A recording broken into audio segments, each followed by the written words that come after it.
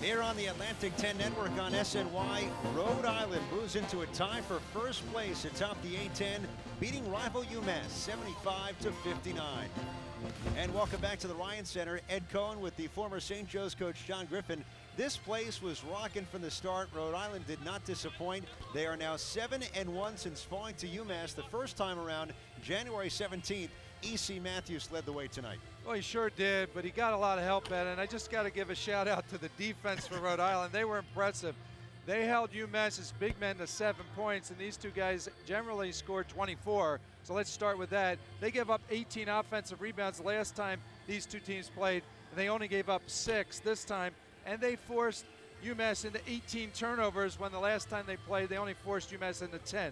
So I'm going to start with the fact that their defense was completely different here at the Ryan Center, and then layer on top of that, great offensive play by E.C. Matthews and another supporting cast of a bunch of others.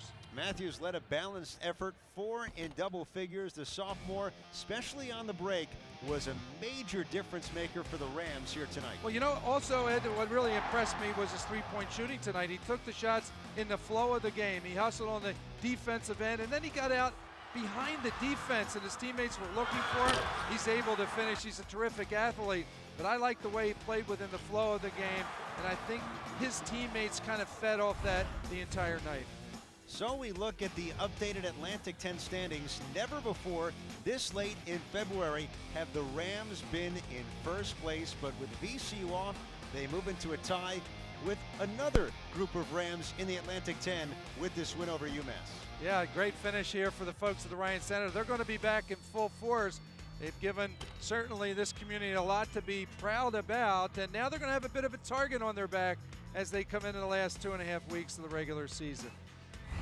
So those here in Rhode Island, including athletic director Thor Bjorn, they enjoyed this one. 75-59, Rams beat the Minutemen.